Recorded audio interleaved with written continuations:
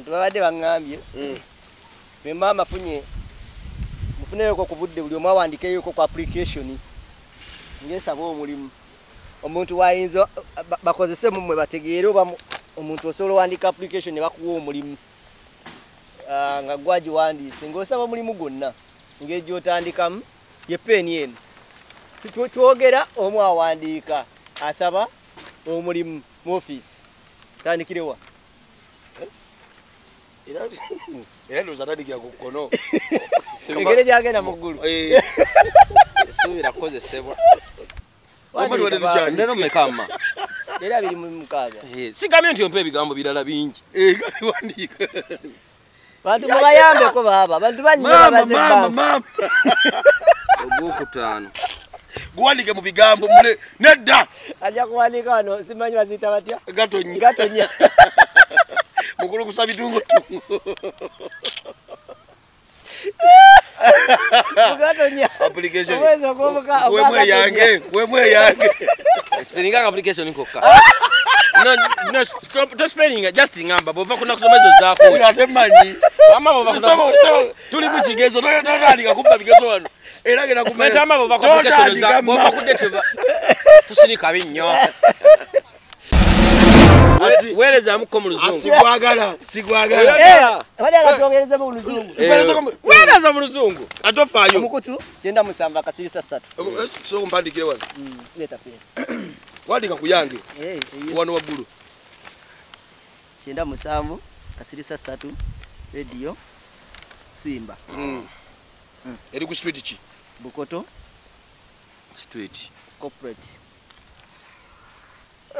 rise mpawuli pedi nyali asho yo yagala nkole yobena kwa ya luzungu karufuddeyo dale yange nyini wolokoso mu luzungu tofayo wolokoso mu luzungu tofayo nawe mwandikire wano byagenda okuwandika okwogera lemu program donc we radio ki Simba tuli ku Simba ate naye ne program ya Uganda 97.9 kasirisa 3 mpabi nsanga wano atuli mu luzungu radio Simba ate oyina ku program njomanyo neyo luzungu iyi pulimu yali takola ku radio M1 nga yayogera mu luzungu ne ya Uganda binsanga teyamulema yanyose bunyusi yamulema bulemi binsanga wano street kakati wabaweereza mubeeramu intro bode outro bino byonna biba bino okubeeramu ne adverts mweyo yes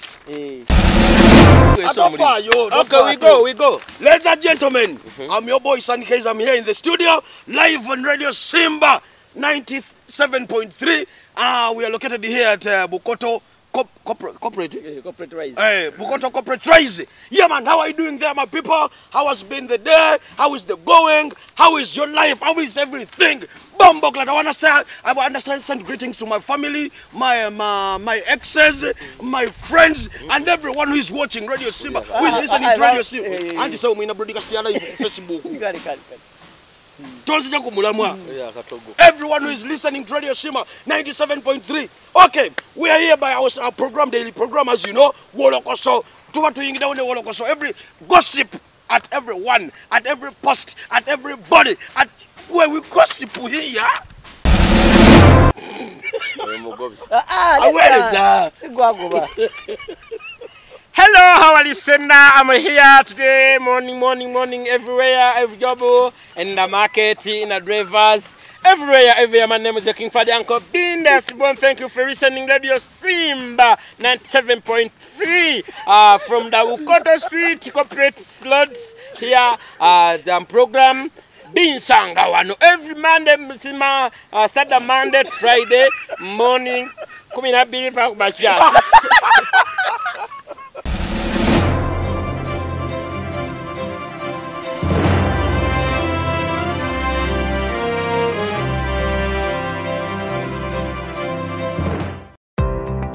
Staffeva Uganda, kampani akakasibwa gavumenti mu kutwala abantu ebweru beetaaga abalenzi n'abawala okola emirimu gy'obwa security guard, cargo handlers, cleaners, okola ku bisaawe by'ennyonyi mu ggwanga lya Dubai ne Kata. Osasula omaze kulaba ku visa. Beetaaga ne ba housemaids okola mu ggwanga lya Saudi Arabia. Gwe housemaid bakuwa passport ya bwereere, visa ya bwereere ne air ticket ya bwereere. Gwe housemaid olina okuba ng'ova ku myaka 21 paka 35 okumanya ebisingawo kuba ku nnamba noti 7 764 174 527 oba noti 74 noti 672 684. Ekyenjawulo ku Star Fever Uganda Limited osasula ng'omaze kulaba ku visa ng'ekuli mu ngalo. Sebo banyabo wetanira okunyirira katukwanjulire hana saluni esangibwa ku Mwesuga Road ekira balina empeereza esinga okuba ey'omulembe mu bya saluni. Oyagala extension, wigs, wig installation, weaving, styling, cutting ne trimming byonna babikola. Braids, dreadlocks, twist, pedicure ne manicure byonna obisangawo ku Hana Saloon. Bakola facials mu bika ebyenjawulo omuli ez'abaami n'abakyala. Bodicure products zonna tuziyina. Full body massage eri abakyala bokka, waxing, body scrub, wood massage ne body contouring. Tukola permanent makeup omuli lip brushing, eyelash enhancing ne eyeliner. Tukola ku bagole bonna ate nga tukuyisanga ali ewaka nga kwotadde ne kacaayi ak'omulembe. Leeta famire yo yonna tugiyoyoote. Gwayagala okumanya ebisingawo tukubire ku noti 7 noti 2 10 45 oba ku WhatsApp noti 762 385 719. Hana Saloon, feel at home.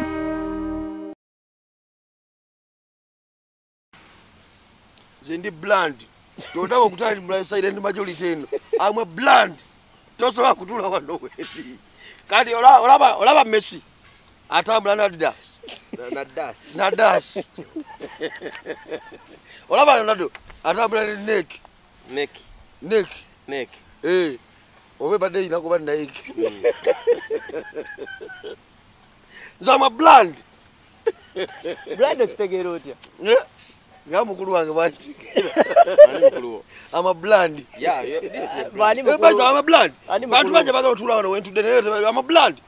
Yes. Mama na awulanga mwaga otula ku Uganda byogere ku mukutu gwa Nseko bini kufuke kuwo. Jangune bland. Tosoka kumfuma. Jangune lebo. Tosoka kumfuma fika cheni. Kubanga nze sisosa kuvuma. Yes. Do you know why intinde nyambala kantu kana? Waliwo abantu ababukola mu kikuube eyo. Kano kaba kabbiri.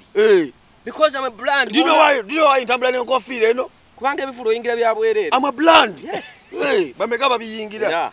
You are bland. Bamanyi lwacho ine enviri zokolere machindi? I'm a bland. Bamanyi lwacho oyina omuntu okulinga gwa kansa? Ofumira ki? Tojja kutula wentudde.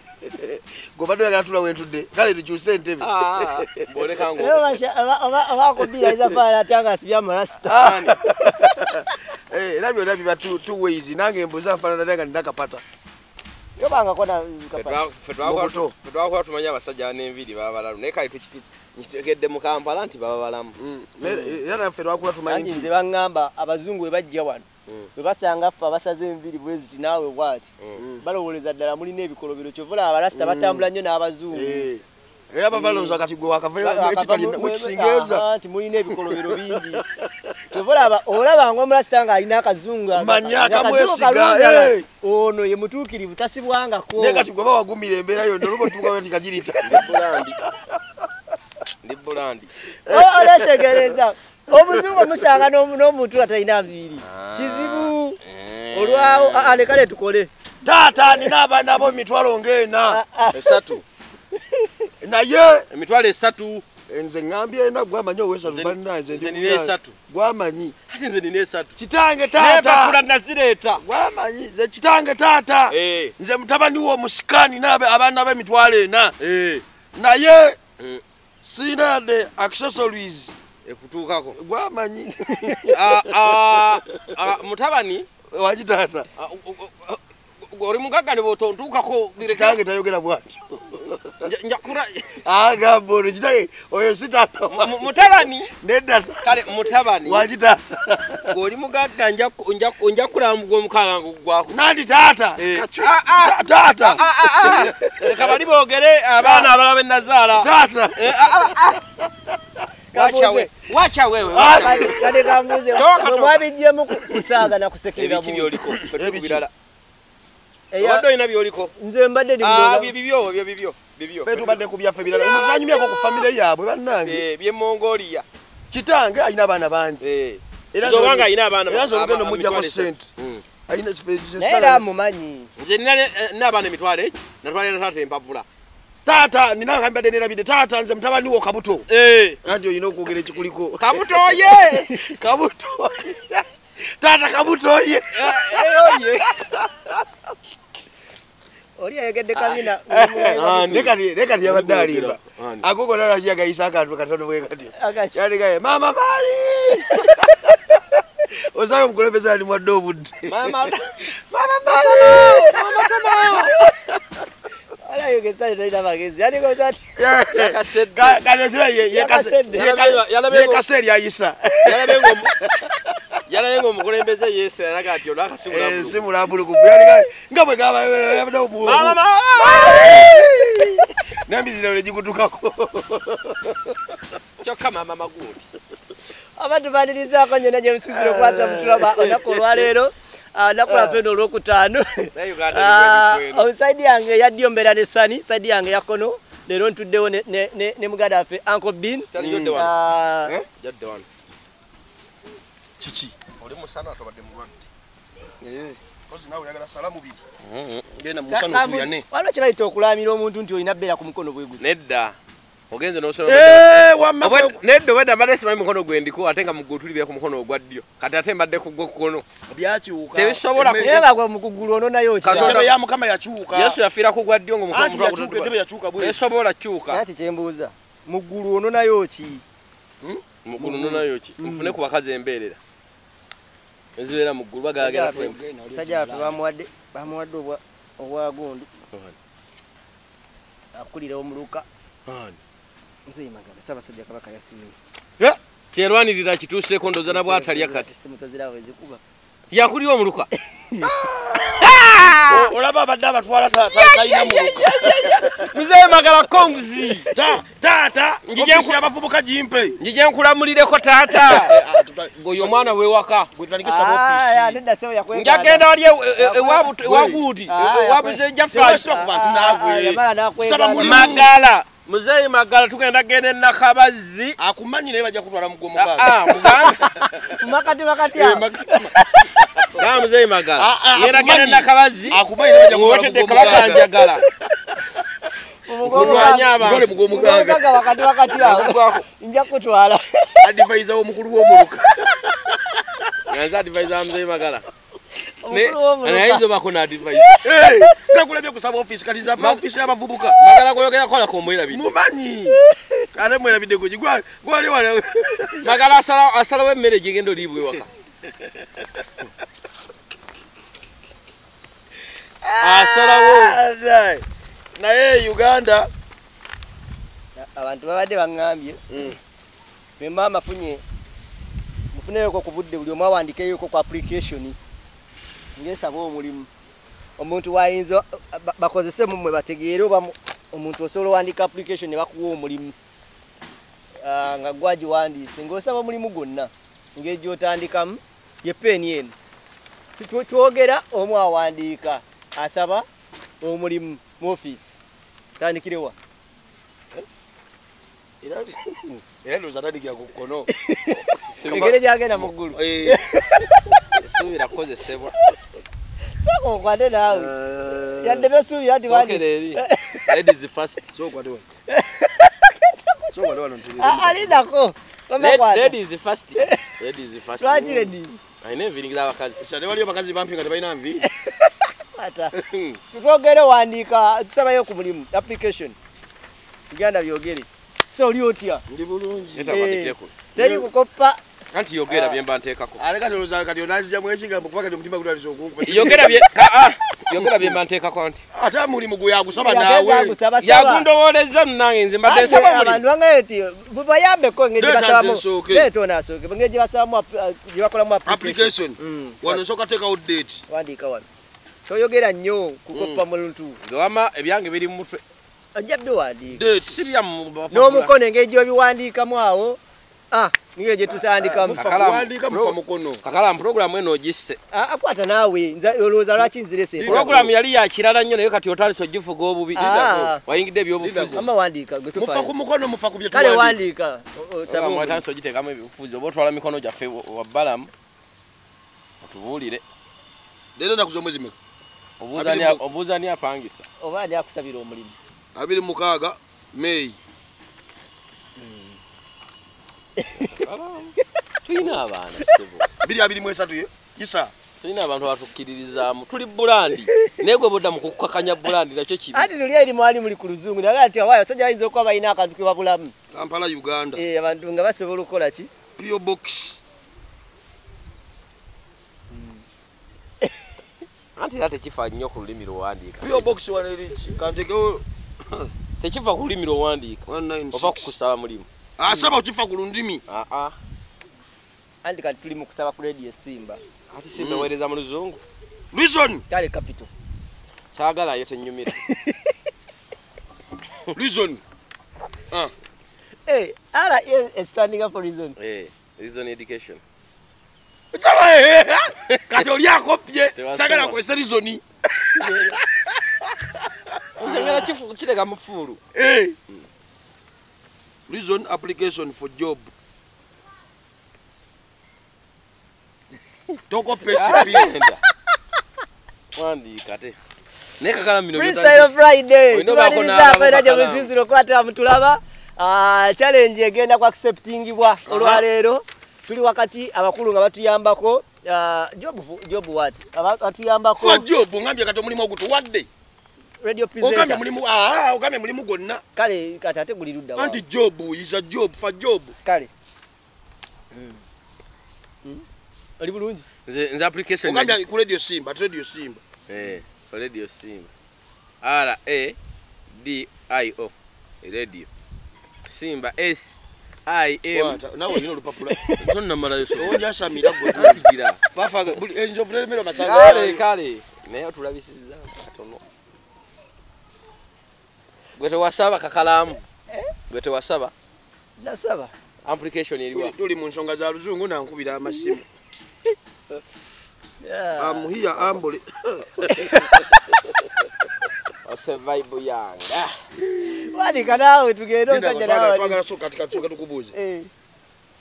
Kubalabi bafania kwa kino ekirowoozo. Ani yakwate ekirowoozo. Aya tumute. Tumute agende wali oluzungu. Kubape tumufiirwe. Gundi nyingi nnyo page nyingi nyo zasobola okulabira. Tumufiiriddwe mulabi waffe baana. Alinda kwa masoko wandike hapo. Ofa nawe. Ate badota ise bulungi. Naye yano nateka mu nemi naje ninze.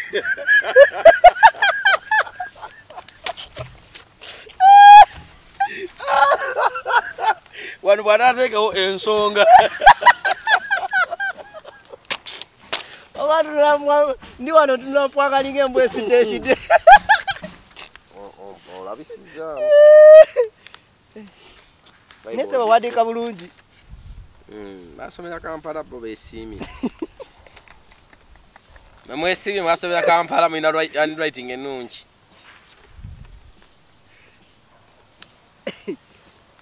Lalla. Nsajja muleke. Ate handwriting jikop. Andi kopaneerinya. Nga bwe twogera bwenjiya. Bikakalaamu. Ye mazima. Wale wadise kwa ndima gukuba. Koze mbobi. Nesi ngati nani kile. Baba mbili leta. Mimi sani leta baba leta. Kali kambuze. Mkutu kwa Uganda byogere. Ne kusani Rasta Sun. Tuline ku ne ku Uncle Bean ye YouTube channel. Ora Friday tubeera mu Freestyle Friday. Abakulu bano twasazeewo waliwo abantu bakugambye eki. Na video je nakutenga wangamba sound wange mufu. Bane omuzindalo ngenda kufuna emizindalo very soon. Oba tugabewe namba. Abula bini mpaku kundu, mpaku luseke. Soko wandike ono muveyo. Tochakuba osimba lusimbe. Chichi wandika bintu byo. Ngawe mudu zifudde. Nkoze bubi. Kati gwade agala kusabawa. Zengera yingira bisiyaga. Ebina application.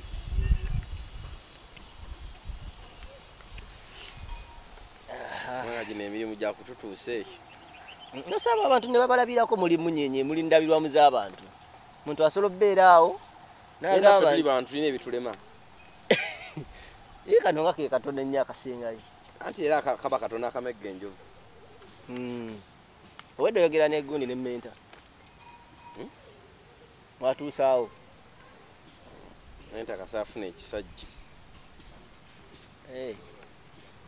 Takyafuna. Takyali wa muzannyo. Omumujjako. Ani Sani. Sani kasambuleka ku level ne mota.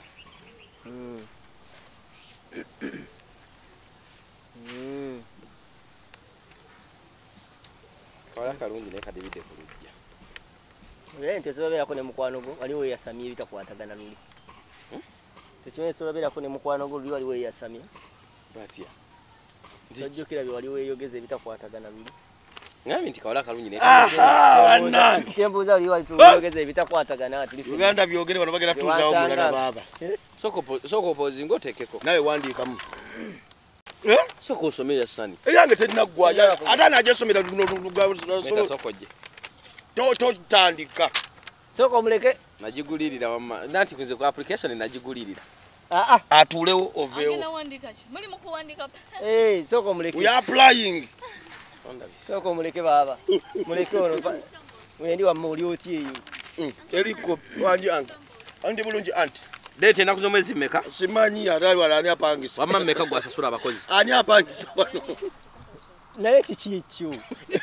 Menta. Ate ngeri kamera ogizibye. Anti application idde. Oyo supervisor waffe. Gwe bini ng'okankana kiki? Alinga ko pipalaso yali agenda okubuuza ku Ssaabasajja. Omuzindalo wamukankana okufaako obutandika baabo obudde tulina butono.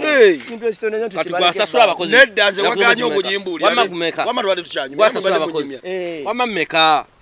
Omwezi mmeka lera? Gwatapangisa tomanyi. Ati ondaba goli gwe wakkeya. Gwabadde tagigwanga mpandika. Wamma twadde tukyanyu. Ndero mmeka mma? Era 26. Sigambye nti ompa ebigambo birala bingi. Kati wandiika. Bantu mubayambeko baba. Bantu banyuma baze baba. Mama. Ogwokutaano. Guwandike mu bigambo mule. Nedda. Ajja kuwandika wano simanyi baziyita batya? Gatonya. Mukulu kusa bitungo.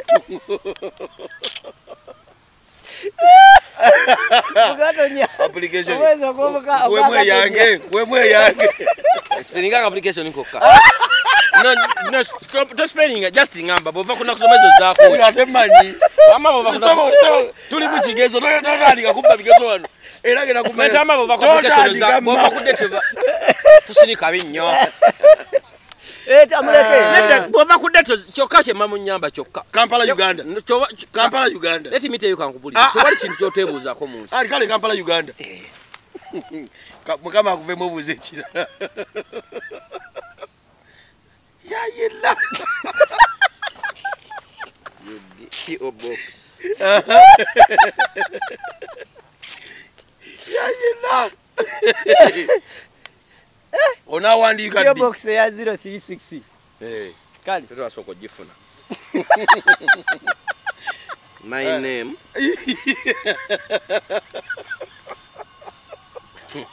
Nedda. Kaba Uganda. Application job. Application for job.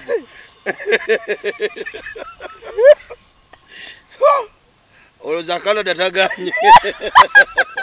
Musinike binyo. Webiri. Bulijjo simaidi sigiri kyayo kinkumu. Watugambye ko kuba buddole. Nage. Oyogera kuzita. Omulimu ngututte. Omulimu gugenda omulundi gumu. Bayagala bangi. Maichi? Bayagala bangi. Ekyo kyoyewandise kiki? My name. My name. My name. Any presenting a name. I want for job. I want.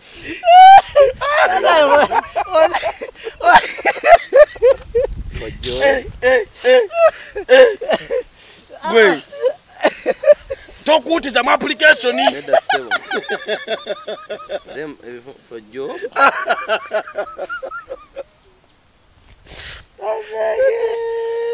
And for job. Kale kopako wano. Ate guje senda Anti abasinzira ku application bagabira omuntu omuli. Consist. Otegezaji. Omwesigwa. Consist bagabati. Oba trustworthy. Trust. Trust.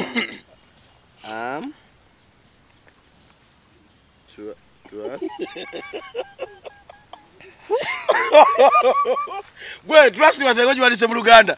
TU. Ye mweno showa majifula chi. Awandisa trust was it.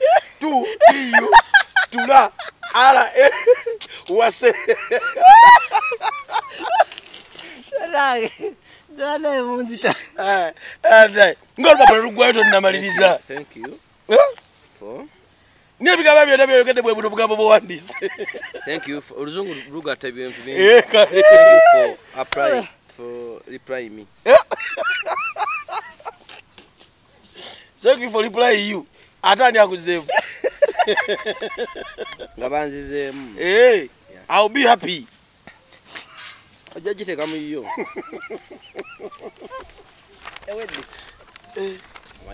Leta nange malirize yange. Leta msajja obudde bwawedde bw'ojagezo. You was faithful sasa ini. Anti kati awo nedda. Bosi wasinzira ogaba omulimu. Tugende naye eriwo. Bosi wasinzira ogaba omulimu. Soma.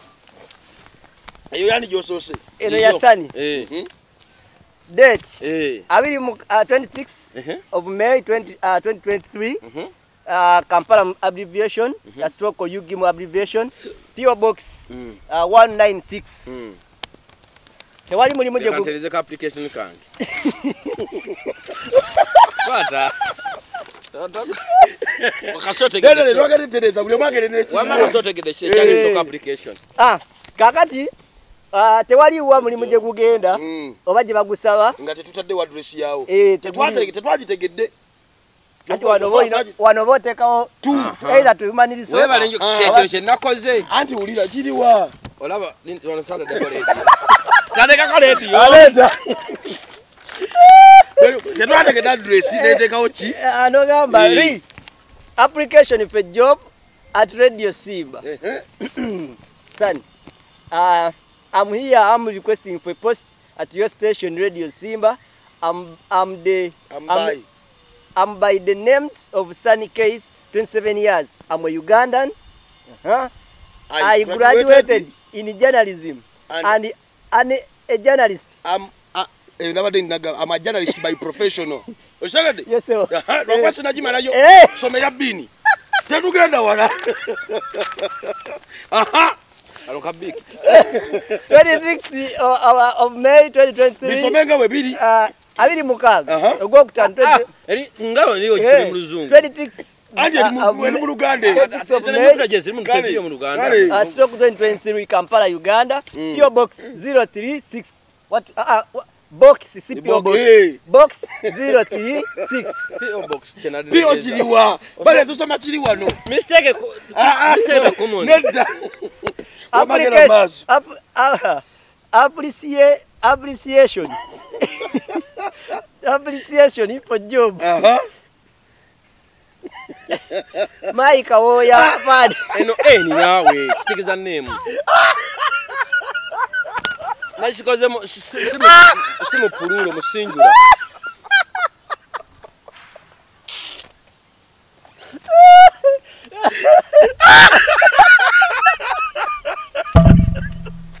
Ndakona itumaliriza Afrika. Mukama wange bampa kalimbu. Nenga chitumbi kyo chirinti. Amutulasti wase chiri mu Luganda. Amutulasti. Wase. Amutulasti wase. Saxipo mai saxipo. Application yino. Ubigamba ebitono. Ero yango bini eno jolaba. Bye bigamba era nga ako bini asaba omulimu gw'okubeera tewali wawe gugenda tewali ogadi Mama nyabo. Geguno. Ya yo yenda bilwamu ya mwako bini. Ono yesani. At least siliko wabinyo. Ono yesani. Bebo n'abantu bafe bitulina. Banezo mingawo nnyawo. Malizemba budi. Onani? Nanko bini. Atono. ono ye sun case bayina tozikuba ebifaananyi ne bateeka wali kuki ku thumbnail ethambuneiro zigenda nekubakanko bbiri bulemu ne application leeta ye kwata teekayo trust waseyo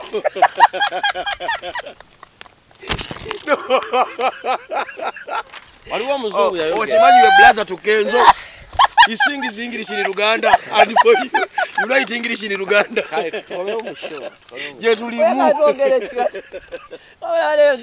ate olese guno lulina leta tukole buluzungu ne webalama omusajja yagamba Kofi Annan nti one day people we understanding English is the language akachogera emirundi abantu so bategerera oluzungu okutegerera kw'omuntu konsizo okuwandika oluzungu n'oddugira naye sikwe bapimira entegeera bategeera that is handwriting or language bamutegeera batya kyogamba otamanya luzungu kitegeeza okuba mu oli mulalu ategeera bamutegeera sijja tuliko naye kale onsinza oluzungu onyiza bunyiza onsinze sifa abatudde mu bisubi byonna biweddewo n'onsinza oluzungu okutta ebisubi byonna nedda onsinza oluzungu nze nzikiriza bakuwa omulimu sijja kugusobola olawegera offe eddogo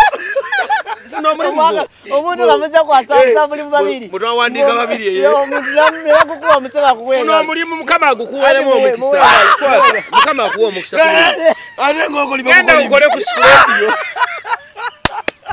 bwe baliyagala plastic tuko bali kugoba ne baliyita nti anai tukome wano ate biningi ngeza neza bule kula ngontambula vanke babegonjola ttaka nange nja kuyoka nze njakaliza omuntu awo njakalizaawa kale kati gwagaba omulimu sinzira okwo basinzira ku ate tomukupakira bigambo kati gwe bosi gwe nyini kale ekituufu kyo kiri nti mwenna mubate muyita naye osinga soma yani oba eno ye ogirabanga ekola ki ngetegerekeka okusinga keno ewange ekiki ekigigaana weno wandika tulasitiwase nze kyokka wesiza okunzitira abantu bayizogamba tusudiya ayiwanti nakyo kiri mu Luganda WATI ate ziri W2 nejobu kiri mu Luganda najja nagamba amu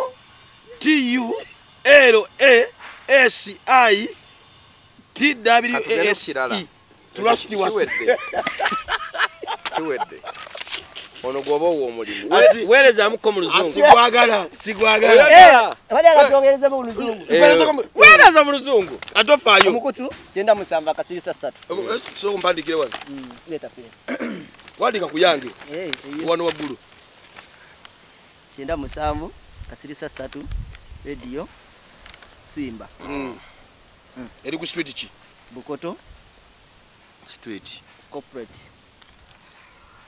rise mpawuli lipe erinnya lya show yoyagala nkole yobena kwa ya luzungu terufuddeyo dale yange nyini wolokoso mu luzungu tofaayo wolokoso mu luzungu tofaayo nawe mwandikire wano byagenda okuwandika okwogera naye mu programu donc we radio ki Simba tuli ku Simba ate naye ne programu ya Luganda 97.9 kasirisa 3 mpabi nsanga wano atuli mu luzungu radio Simba ate oyina ku programu gyomanyiyo naye oluzungu iyi pulimu yali takola ku radio emu wano nga yayogera mu luzungu naye ya Luganda binsanga teyamulema yanyuse bunyusi yamulema bulemi binsanga wano street kakati baba weereza mubeeramu intro bode outro bino byonna biba bino okubeeramu ne adverts mweyo yes tandika papen tuli ku eya katika bantu anti wali mu kuwandiika goza kyekiweso muri okay we go ladies and gentlemen I'm your boy Sunny Case. I'm here in the studio live on Radio Simba 97.3 we are located here at Bukoto corporate rise. Bukoto corporate rise. Yeah man, how are you doing there my people? How has been the day? How is the going? How is your life? How is everything?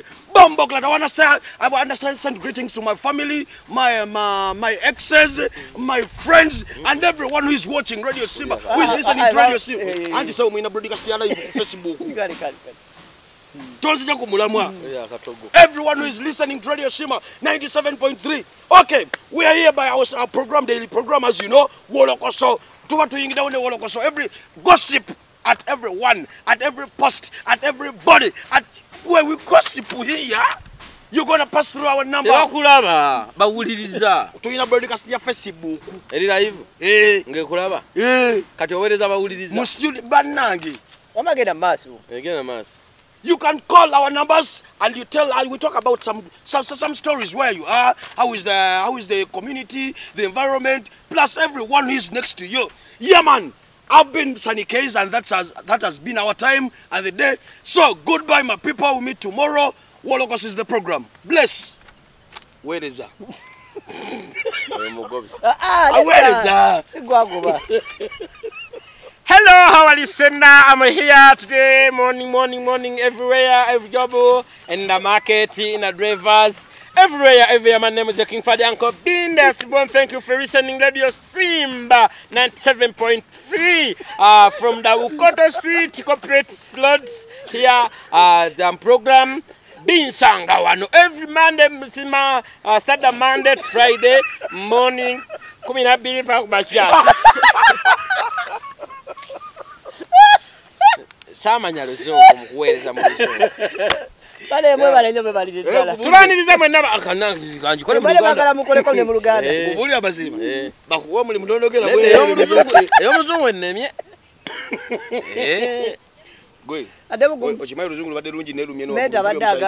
Thank you for listening. Radio Simba 97.3.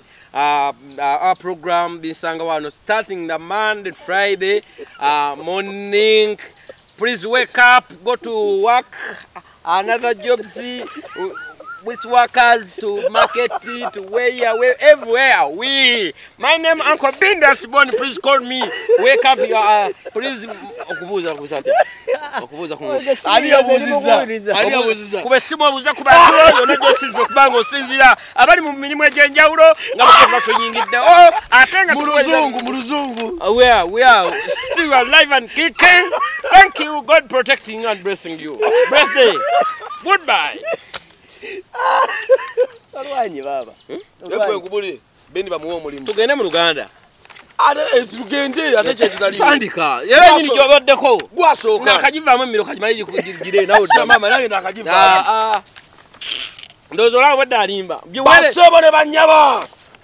Tuba tuyingirawo mu studio zaffe olunaku olwaleero lunaku lwakutaano tubeera mu Freestyle Friday wano ku Radio Simba 97.3 wano ku Bukoto Corporate Street Corporate Rise. Tugende n'ekiriwo. Yaman mukama muti abaana b'Erubaga abaana b'Ebukoto abaana b'Entinda Kisasi Najjera mukama muti tuba tuyingirawo naye nga olunaku olwaleero bitambudde bitya kuba abagambye katonyerera ebitundu ebimu mutukubireko mutunnyonnyole bitambula bitya mambo kesho vipi sawa yaman maliriza nawe legamu. Yes, tubaniriza amachako olunaku olwaleero ku Radio FM Simba 97.3 tusinzira n'obukoto gwasinzira gyonna gy'osinza okubanga otuwuliriza okola kyamaanyi nnyo ddala tugamba kimu kyokka nti zuukuka ogenda okubanga ate onoonya ensimbi omuswahili n'agamba nti habari ya asubuhi ya mokotoka kwa kitanda yendo fanye kazi siku ya leo jema mukwano gwange gyonna gy'osinza okubanga otufuna agamba asikali yasuze ng'okuuma ayakayingira kali mu taxi yo ali ku bodaboda nga kaleediyo kali matu oli ku Simba ebinyuma n'ebiyigiza wamu n'ebisanyuso bisangano ku Radio Simba ebisimbisa ngano program jokerera ko Monday mpaka Friday 12 mpaka sawanya atenga sirinze ka bintu binyinye binyuma ojere kuya kesi monzu kusebo no mikono gyo ugombo otya gyo sinzira gwe bakyaya agenda okuba embaga nagwe go nako the divorce ne yaganye mwena tubabuzako wamuyona nenga mu studio ne mu mikono yage ne mukakalamu ne answer wamune Sami Kaiza jakubaba buzako masawo yayamba daka jozi kebwe katokamo winona yempala ninga kude kwa accident byonna jakuba ate obira bali ku mikuru jaffe jenjawulo abatufunira ku radio ku app zaffe ezenjawulo nga ku Simba app yaffe ya abali ku Twitter abali ku Facebook YouTube channel yaffe tubaniriza kabali mu America Canada Australia Germany Italy France abali Portugal Portuguese babuzako nenga Premier League Manchester United wajira boti kuba kavao sajja mu Luganda okola kati olaba intro weri ne bode mweri ne outflow ebadde ejirira bulungi nnyo awo toli wabi ndabye nga outflow mbadde nga jeta naye ndabye nga omusajja nansonyiiga ate nyizeewa nkwata kumbugalu okoze bulungi nze nayagadde nkive mu mangu nkwakubudde kubanga kimanyi mu Uganda ogenda akoze bulungi mu luzungu wakiriza kyeyakoze mu luzungu tekimuweesa mulimu naye yankize kuba sirumanyi nnyo nange kyekoze mu Luganda toli bubi nnyo toli bubi nnyo onkize kuba kiwakoze era kapaati ako gyakaweerezaako mu mitakalokopi yali akolanga ku evening show ya radio Simba era mukuliko eyo yalaba show yaffe ya last week n'agamba bana esimba econsideringe ku bantu abo kyovula mbadde njagadde tukaleetemu baliwa era kati kagamba ekintu kimu bbini abamanyi oluzungu immwe nga bwe mubadde era bbini kagamba ekintu kimu tubadde tutandikidde eri bakama bange bwe balaba in case nga tukoze ne babalaba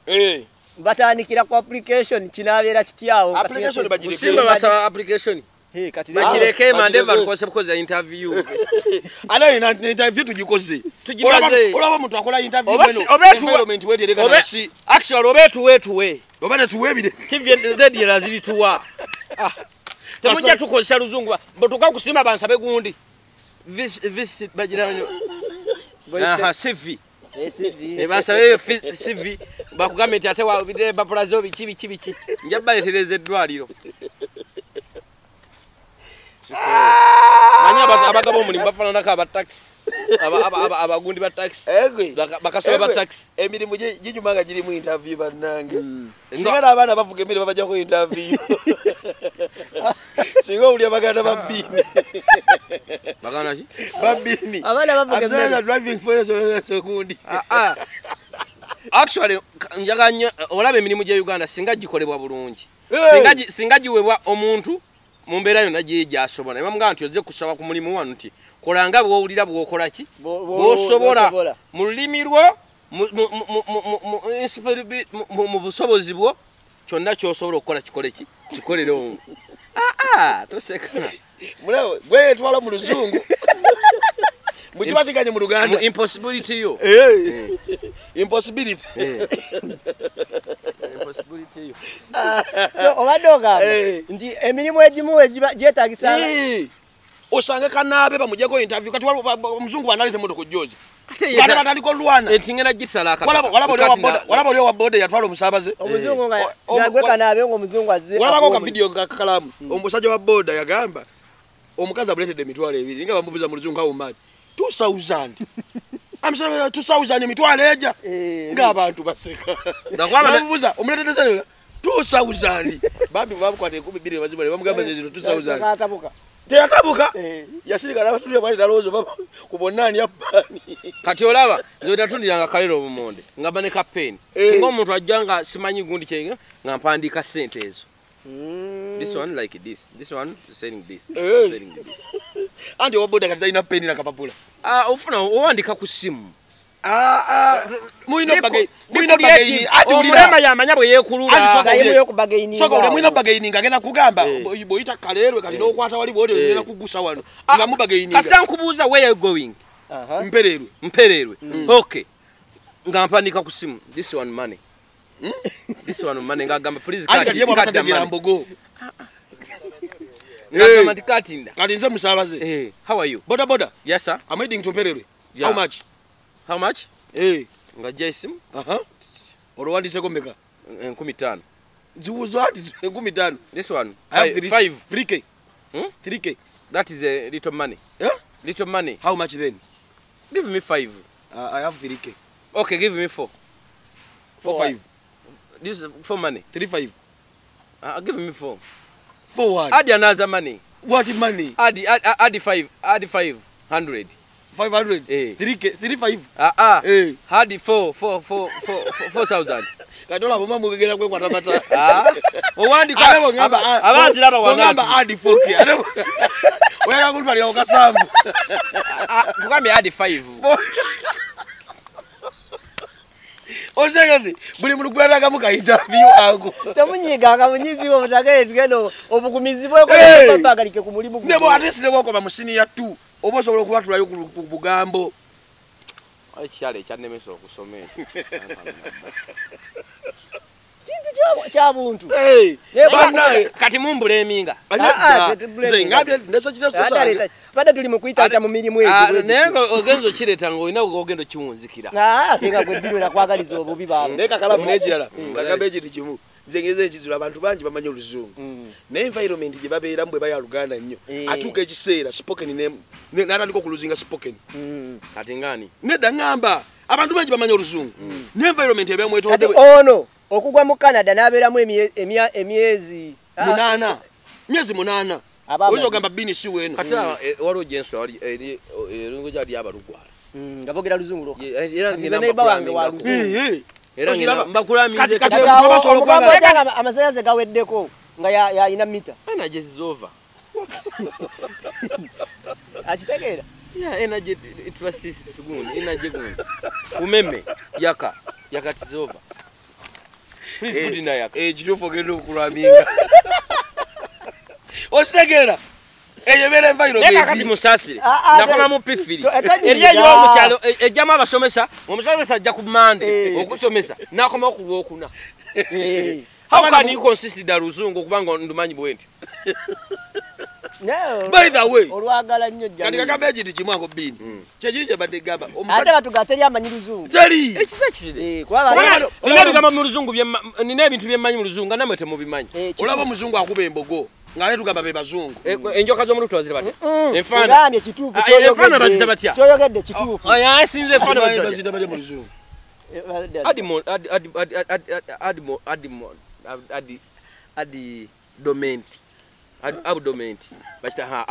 Abdomen. Yeah. Kwato omusomesa wa bini akubye.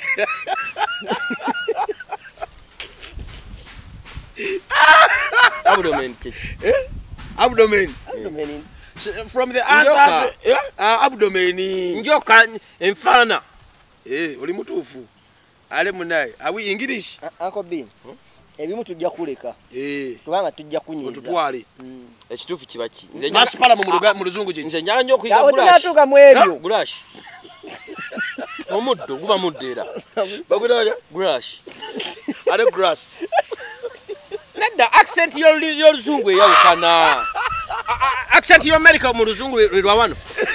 Nedda mune kyogedde. Wega kwogera mu America. Batugamu gaalo bakiyita gaalo. Yes. Fasi bakiyita accent eyawukana. Nyiza okubanza ka apuka nga kansomesa oluzungu nga kalina olulimi luli. Kale gamba characteristics. Gulash bakiyita gulash. Characteristics. Characteristics. Aleyo munatuuka awo bannange. Environmental degradation. Environmental degradation. Photosynthesis. Olulimi lwange lugonvu lusoft. Electricity. Sikawude bulungi. Electricity. Amasannyalaze. Wamma kyogera. Electricity.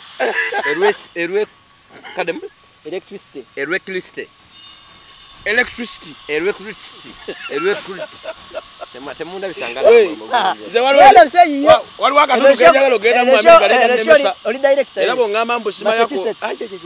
Mani? Massachusetts. Nina mukwano gwange abeera lunaku awakanjigiriza. Agamba atya? Massachusetts. Awo jakafuna. Massachusetts. Bunyo nange naye waliwo erinnya ddala bakayita Boston. Masogiyita Boston. Massachusetts. No, munaye teri wankomeredde n'omusomesa asoma. Era. Kale nja kukwatamu. Kale Boston bantwale Boston. Ekyo kiba kiwedde. Kiba kiwedde olw'osobola kigata. Naye nga nina obusungu eri abazadde naddala abasajja. Olwaleero musazeewo tukwate ku interview. Nanti mbadde nkyagamba. Njagala nyigira nnyo abazadde abasajja. Omwana aleetawo muwaaka omuyambeko n'okukwata ekisapatu. Ate mbanna omuntu alidde kukikusomera. Nedda omuzadde waliwo omusomesa wagamba genda okolemu waka ne daddiwo. Mama ali biza afumba ng'olina okujja omuyambeko. This is a boy, this is a box. Awo ava uno umanyi abaana ebintu bye basoma ffe twabyerabira DBC. Kakalamu. Omwana akuleetera ebintu ate kyabijjukira wadde bibu. Singa mba bimanyi nandiguze butabo ne muteeke waka. Kakalamu tuleme kwekwasa bannaye omuzadde alisobale brain egamba nti eyokka. No, kigambo kauti. Nyoza omusajja yagamba omwana. Namugamba kaki kiri wali ngasonga ku boy. Namana gamba era somero ebisomesa sibitegeera bali agansimbi chokola kibi chokola nnyo bazadde ba abazadde bali eyo nga baweredde abaana banenga bose kutanye leero nnyo olwokuba ya luzungu ati sokola beno show kati no show sokola be tati uliye ekyo obera mwesa sokola uli muzadde ali ati abayasoma atenda kudda ku bazadde n'ojolonga sani sijolonze ko ku bazadde odolonze nnyo abazadde siri muzadde sani tukwadde eddakiika 10 gwa abayogera wekka byoyagala tusirise ata omanyinze singera amadenge najikola omu nandituddengawo omu kati toyina ekyo yagala kwogera kwisa sani isoke yotondera abazadde abatasoma nange ndi muzadde ate nvalonze muzadde wasoma ngambye ndi munyivu eri omuzadde omwana amuleeterawo muwaaka n'amugoba namukwatira ekisapatu ate lwakimba mukola nga namutwala ku ssomero anti waliwo bannange bwenna nasikali ng'agenda kunkuumira lwaki mba mujjako emmundu nange nyimirire lijula ekisengerero nga lugule nga bwendeka nga nduggadde bwe busobozi bwange kati obusobozi bwange banoonya school fees mama botakebere ripoti mbolo kubasaswa school fees wali yasomere botamanya mwana byasoma wali wasomere eryentwala ko mwana bamuyigiza okuwaata nange kyeso mubesweyo mugwa nagamba omuzadde oyino kebera ripoti y'omwana yakoze atya nababa yakoze ebiri kubizamu nyinzo bijuza meta nkubirayo application zino bili ebifaananyi bulungi nnyo nga zirabika bale bategeka amannya tebampe ya bini bategeka watulete passport photos mulemedde ku luzungu actually kino njakiisawo ngamba abatuwa emirimu bamikwano mulekerawo abaana basabanga experience y'emyaka emingi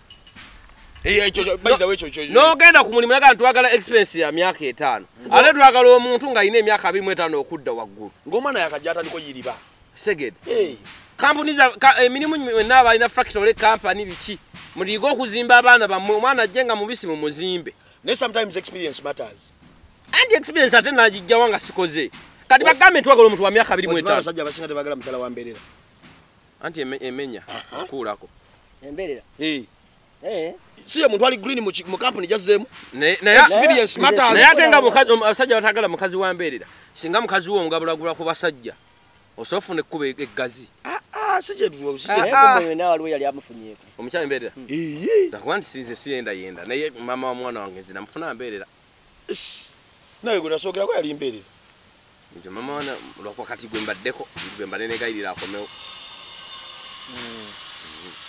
okitegera experience matters naye waliwo kyosabirako mu experience ya myaka 5 ng'olaba kyokola bosanga ababoda bangi babawanisa amagulu mulago nga yakamala okuvuba oli mu washing bay waliyo omwana waliwo alina driving permit owa basi nga myaka 3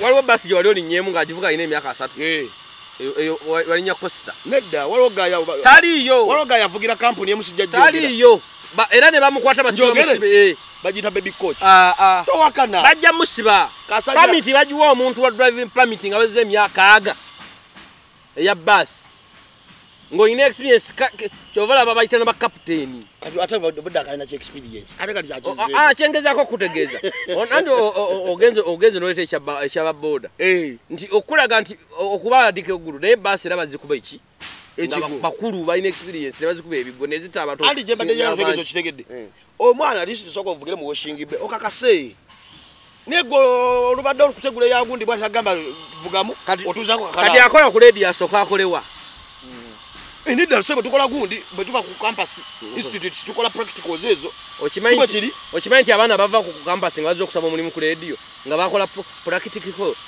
nze nalabirako waliwo omwana yajja mu kibiina kyaffe nga azze kuzannya mizannyo nga alina certificate ya drama nga yamala okusoma nga buuji byakola bapa njigiriza omwana nga ndaba kineetagisa emyaka 4 kituufu nga bye baamuteekamu walayi ate byebigenda omukonya bana bannya bali ku university bavaayo nga bye bakola nga baze naaga bapula kali nga bazo kakugamba ekyo okulongoosa kimu kakalamu okimanya abaana bangi asomera ekintu kyatalina mu passion abakinamu abasinga babeera kati bagenda kugenda mu gundi yaffe ya media bikibi nze soko uleze na journalism abasinga bavaayo nga anti kyengamba nisidanga kawonenga mambo njagala mbere field journalist naye kubye mukubye nasoma like editing bijukire byo binabira muki bye binyambye okubanga nkola ki anti kyengamba kiri bwe kiti nti Abaana abali mu media abasinga abasomi bya mass command what bayina line gye baagala okugendamu buli omu naddala abaana bobuwala nabo bulinga bavaayo katazi buli ajagamba njala kukola mu bayimbi njagala kola entertainment biki naye ogenda omutuuzaawo nga tasobola nina omwana gwe naye okimanyi abaana balala bangi ajja n'akola masikomu olw'okuba ne mukwano gw'ebbiini gy'akoze ate n'ekirala balowooza yekose nnyangu tulina omwana gwe twakola naye ku media nga ambeerako buli kaseera banneya Uganda eno nesikali abagwe bini ataasomako wadde P7 mbunkola naawe naye nga bwe tuyitamu owino tewali amumanyi ne pulogulaamu ye nga teyingiza dde miliyoni meka ku kampani nze ataasomako wadde nze nkola pulogulaamu nga sinonyaako wadde sponsor yakuba njagala pulogulaamu ya bini ng'ateekamu ali mu miliyoni 2 ba sponsor naye ng'oli yajja n'agamba pula alinga ava okulongoosa embizi nga jana gati na kujerega tewasoma let me tell you mukola program naye no mugamba lero kandwale no uliro obuji nga kuba music oyogedde ku nsolo nonzijukiza mpozi ndise kawere mbizi ya zara banna tekali kitalo mesa ni wangabe oli musira kitalo nnyo banna wangabe oli musira bama nzazirimu nedda tunonya kubachi kola ne bala no atunonya kubachi kakala kola ne bala basira mbabeka bamanya balina mabala sina gwe manje si waidi za dini nze nno chali wange musiramu seka bakwa tavola dini mpichezo tozivuga botyo nedda sebo siri mukuvoola kyengambye kiri bwekizo bwembanga ninawe nyingirizo wenzija akasimbi nga sinza akolayo goma isendezo okwata jeziva bobo ina bopangisa okutta abantu toba mutemu awo tuveewo bosanga omubbi ngabbi ebintu nabikuguza toba mubbi awo tuveewo kati nekira kankigambe olwaleero nekira kankimugambe bino bya duniya olwaleero kanonya kuba bulungi bwana bange baleme kuba bubi ulira leero awo tuvugidde gamba buga nti abantu awo bini Friday dako twagala tuwandike baluwa y'omukwano nedda mugambe special dedication bas sirina mukwano mukyanga taliwo nedda tugeza tuli mulongo distance relationship long distance relationship which ejja tugenda wandika baluwa y'omukwano sekyo katujje nayo tujje nayo tulabye nena mastering writing nubulya ajena ndugamba disome ebaluwa y'omukwano gye tugenda wandika ya long distance relationship yisa amba yisa kagaba ekintu kimu osobola bana ekintu nga sigwa kiwandise olabira omuntu tisya kiwandise kukisoma ndako uli ogamye otya longo liwe ne onisipo igenda kuba ya kolaki longo ji oyogedde long distance relationship omukwano ogwewala long distance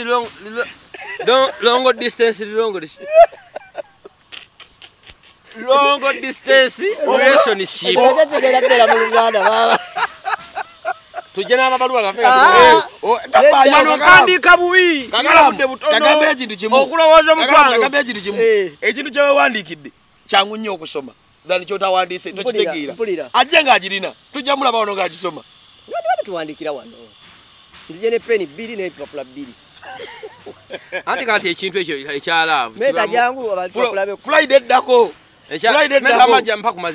Friday dako tugendeko tukwate ku byafaayo ebyafaayo by'omanyi tubiwandikeko nabyo buli omu ayina ebyafaayo jangu wano abantu bakubuuze ku bantu once upon a time obabulire ne gundi mulaba obuzibu tubeerako ku kamera abalungi abali ku Uganda ngoyogera mpola abali ku kutama wano meta ngoyogera mpola tobonyweseko ndeka ojja kunkubya oli omuwala gutwegayira ye nga itakusonyiwa simuwala mama mwana omukyala nti kabaka kalungi omunene evwe wayereko omwana ayogere abalungi abali ku MC Uncle Bin Uganda ne Uganda byogere mwebale oku ne yange byogere ko bana Rasta Sunny Case Rasta Sunny Case musubscribing channel yange bagita mental updates munyambe musubscribe mental updates munsase busasi bansasi ba subscribe application ozirabye tukuwandikire ye mungu saba abantu ba subscribing nedda menta byetukoze byonna gaba kule gaba kule mangendo gaba credit Sunny Case kuchi anti buli omu mugabire okusinza bwakoze. Let it be the handwriting, let it be the protocol, I mean everything. Muleta. Aha ate wala. Wo musingidde mu Luganda. Oyo wa mikolo. Kati wali ansinze kicho itegedde mu kyoyogero manyi. Tatiza bwana. Tatiza. Ale myaka 2 jali mujiroga. Because yamanyi angunyo okugamba ye waffe naye nga towadde gundi. Tokoze consistency kyosiddeko. Towadde ki? Naturally. P.O. Box yos manjoji 030. Tebadeko P.O. Box. Ate mube baso okufuna. Kubadeko box, kubadeko P.O. Box. Kati kale bambye shamba zina. Wali ansinze wa anti tempapula. Sino. Nabayo. Nada nje siwakanya kunsinga. Leyo njo gamba omusambi ono asinga ono omupiira. Olw'ensonga gya kusamba omupiira anti adduka n'asala n'awumula. Kale omupiira bagulese. Uncle B, ne walai ne obanga gwe. Handwriting imbi. Yembi kale. Abalabi bafa balungi. Nawe labayo. Uncle B, owadike ekigambo kimu. Nengo tege. Ekitufu mu Kampala nabiri mu mukaaga. Kyekyo. Kampala samulai. Choga obutumbavu bwa jjajjawo bukujjudde dinenya kutokawoya tolira bakoti lyange dine kawoya fadi. Ndio toniraba nali. Nerino kawoya. Ndozola butasoma. Labayo. Mwasomera ku institute. Oli wa mutesa. Labayo. Tatiza mwana. Kawoza. Kawoya nirabo eno why. Why eri wawa. Ino ati kati sijja wandikanga ngati. Kale kano. What kino. Mulchi. I want eno I. Eno I. I. I want. Eri I W H A T. I want. Ate I. I want. I. I want. Yanti yesembe kuti. Ati ino kubake obadega kekigambo vewero. Abadega wali kekigambo wifi. Munyukuta tuina vewero. Enda bagita tali vewero. Gwazirese. Amanyi consonant. Waone vewero ne consonant. Waliwo esirisa nga tewulikika. Kuwanti kubaka esirisa ai. Oluzungu lukyukamu. Ensi mwoli. Ne mwarusomera. Kale tsani tumira wano. Nani ali minister of education obuddo wasomera. Yali na mirembe bitamazire. Owange gundi. Kwe nasomera. Nze nasomera kuna mirembe bitamazire ya kwe nakoma. Kyogamba luzungu luno. 28. Abatumira wano. Mama na mirembe bakayisi. Wajeno pepa. Obuva kuno olula lwa kwisawisa. Bin. Nyeze wano show. Wata mama na mirembe. Neda oluzungu lwedda batata bamanga mpifi na tugende. Gwe manyine badongera mabuja tuyisamba za demas. Goyisiza minister mulamba maso galiwa. Neda oluzungu lwedda lwanga jino pepa nga luli. Acho gabe luno oluzungu lwa mama na mirembe. Yali minister Tulasti wase abatumira tuve wano. Joga ngana masema gaye nyini yakugamba omuntu yakomanga mu pifo nali obwa DC. Tumira bili tugende. Ngatane oluzungu alumanyi. Tumira tugende. Mumvuvu bye. Tumira. Kazana bajira bya. Wama mwe bali kusubscribe nga mwe bali kulaba. Tuina mikwano jange ja muntu batumirako aba Mambo restaurant osangibwa ku UK Mall Kansanga ne ku park enkadde bali nembuzi enamba eyemitwalo 3 mu 5 ne yemitwalo 7.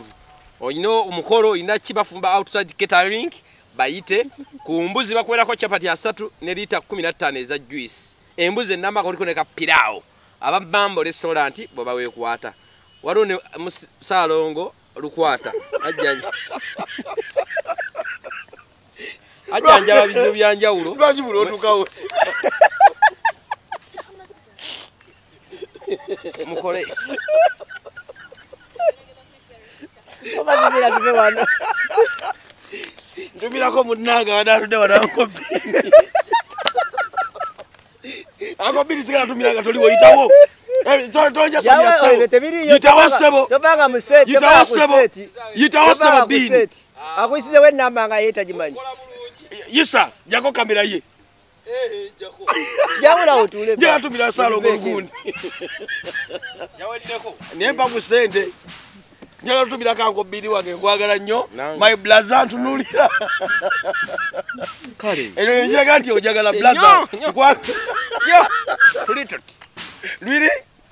Really? Tia gas na police.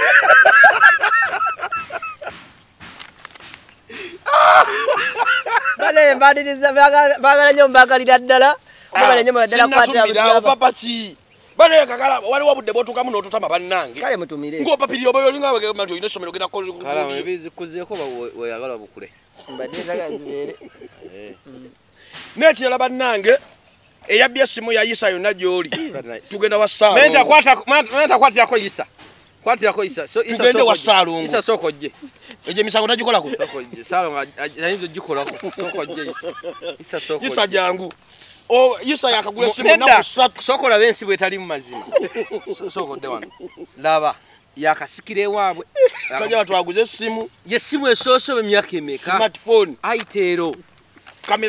Kamera bisatu ajayo simu ajayo senda kusasula wa boda nonya kule simu ya Isa ensinzibu eriya simu yabadenga iPhone ngoloza iPhone neka Isa banya kule simu tolaba kuberawo bagenda kukubebula simu mbade bachifana ncho bakubidde gundi wa mulubiji bane bolaba simu yonange nimwe chifana cha Isa ababoda omusajja ono yavuddeko akusasule mu mutima mulungi ng'akuwadde sente amini mukkirizganyiza sente za mutuusizaayo asikayo sente akusasule owa boda mwenyini yasse simu ye ndozo laba abantu nekibinyo nawe agula amasimu amabbe bosanga ke simu eyo nawe ajja muziroko bonaba gwayiwa amasimu bonaba isimu Yisa abale mazoko kuya serefinga mulimu efana nchoko bonaba ke wabuso bu Japani mukole ya musaizi kala amajja kamera bayi ekyenyi kya kimombo banange tojjanga makamera nawe ali eyo ngogamba mbuyinze Isa bwabataliwo tebasobola kukola muguleyo kasimu muwewe kwate muguleyo kasimu talina simu gyabo lakasaserezako bwati